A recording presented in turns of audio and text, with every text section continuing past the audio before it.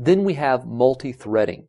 Multi-threading has two different areas of context. Actually, there's more than that, but we're going to focus on two different areas of context.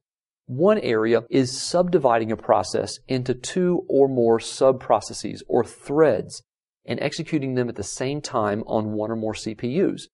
If you take a process, and this one process may involve, let's say, in a word processor, the processes may be reading a file, spell checking a file, and grammar checking a file. Now, obviously, you read the file first, and then you move into the checking modes. It's possible to spell check and grammar check a file at the same time, just for one example. One way you may approach this project is to break down the spell checking and grammar checking sub-processes into threads.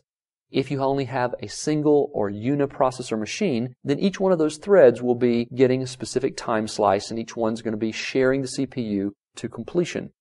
If you have multiple CPUs, you could actually have one CPU doing the grammar check and another CPU doing a spell check at the same time.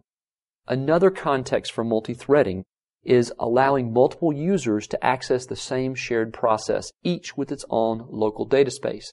Now, in this context, let's go back again to the word processor. You might have multiple users on the same machine, all executing word processing functions. Well, you don't want to have that word processor loaded into memory multiple times, so the actual instructions are loaded once into memory, and everybody shares the same code. Even though they're sharing the same code, each user would have their own local data space, so the file they're editing would be local and private to that one user, but they're sharing the same set of instructions.